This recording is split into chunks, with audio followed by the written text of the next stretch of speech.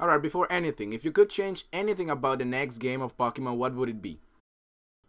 Hey guys, what is up? It is Casador here, once again bringing you another Pokemon Wi-Fi Battle video. This time it's against Lagiacrus32. I will leave a link in the description if you guys are interested in his channel. For the battle, this was kind of a mixed tier battle because he said I will be bringing all use or something like that, and I said whatever you want. This time I'm gonna be battling with some of my favorite Pokemon, so let's see how it turns out. So he's gonna lead off with an Aerodactyl. As you can see, he's gonna go for the taunt. I predict the taunt right off the bat because I know he will predict my Stealth Rock setup. And that is why I go for the Iron Head and just almost finish him off because of the Focus Sash he's gonna be able to leave on. But if I'm not mistaken, does Aerodactyl learn or have the ability Sturdy?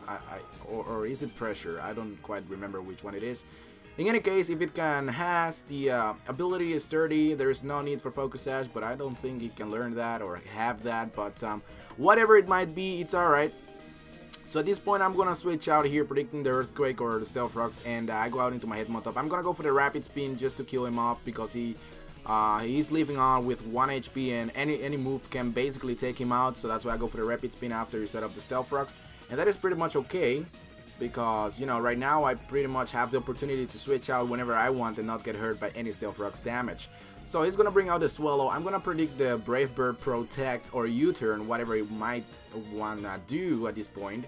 And I'm gonna go out into my Steelix. Steelix is just chilling here, and I'm gonna take the opportunity at this point to switch out and go to Gastrodon, predicting like, let's say, a Surf or a Waterfall or something like that. But instead he goes for the Substitute as I bring out my Gastrodon. Gastrodon has got the Storm Drain ability, which makes sure that any Water type attack turns out into a special attack boosting like move on Gastrodon's side. So that means I'm not gonna be taking damage from that move anyhow, and that is gonna be awesome. So the only move that is possible that he might hurt me with is gonna be Outrage or whatever move it is that is not water type. So I'm gonna go for the Stockpile, knowing that he will go for the Dragon Dance because this is sub Dragon Dancer Kindra, which is kind of common in this meta game. And I'm gonna go for the Earth Power to take out the Substitute. I know he would go for another Dragon Dance, but that's alright with me because I really need to take down that sub, because if I don't take down that sub soon enough, he will pretty much be able to sweep my entire team. So he's gonna go for the Outrage. As you can see, he's a +2 attack, +2 speed.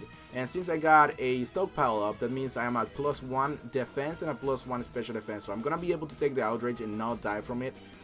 He basically did about 60% damage to my Gastrodon, which is alright. It's alright, guys. So I'm gonna go for Earth Power, not gonna do that much, so I'm gonna switch out into my Steelix, knowing that he's pretty much locked into the Outrage, which will give me the opportunity that if he has a 3 turns Outrage, which he has, which is absolutely amazing, I am gonna take this opportunity to go ahead and set up Stealth Rocks, because anytime that he switches out, he will be hurt by the entry hazards. In other words, just the Stealth Rocks. And I want to set up this especially because of the Swallow, because I know that Swallow has Protect, and it can pretty much come in anytime and use Protect and use Brave Bird everything. But that's not gonna work against me, so that is fortunate.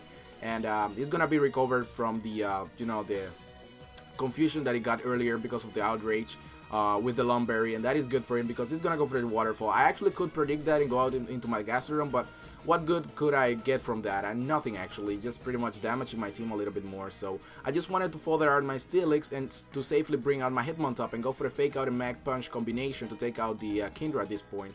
So I wasn't really too worried about the Kindra at all because I knew that I had counters for this thing all over the place. I still have a few other Pokemon that have, you know, like first priority moves and stuff like that. So I wasn't really too scared of that. So the Alakazam comes in, and this took him absolutely off guard because I go for the Sucker Punch. He did not see that coming, so I took out the Alakazam right off the bat. I'm sorry, Alakazam, you couldn't do anything. I feel sorry for you, but he's gonna bring out Homer right now, which is gonna be Snorlax. And at this point, I'm like, I bet he's gonna go for the Body Slam and try to take me out right off the bat.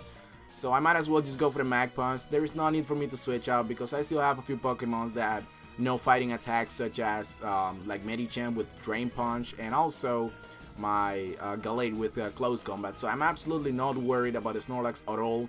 There is only one Pokemon that is really worrying me at this point, and that is Swallow instead of Salamence that he's got on his team, but that is not really something that I am too worried about. But I'm gonna go for the Mag Punch here after he goes for the Curse, which was kind of a misplay on his part because he should have gone for the Body Slam right off the bat because the Snorlax is way too slow to compete with my speedy team at this point. So there is no way he could get anything good from that Curse. Just pretty much extra damage on his own, so that was really bad. Anyways, I'm gonna go for the Mach Punch right there. I'm gonna finish him off, and well, I'm actually not gonna finish him off. He's gonna finish me off, and I'm gonna send out my Medicham. Just go for the Drain Punch, Revenge Killing, Medicham right off the bat, right there. Looks pretty good. It is, by the way, a shiny one, which is way better than the normal one. So he's gonna bring out Swallow, and this is why I wanted to set up the Stealth Rocks, because it did a pretty nice chunk to the Swallow, because it's super effective. Rock against flying is super effective, so that's good. He's gonna go for the Protect, which I actually predicted. I could have switched out, but there is no need for me to do that. I mean, why?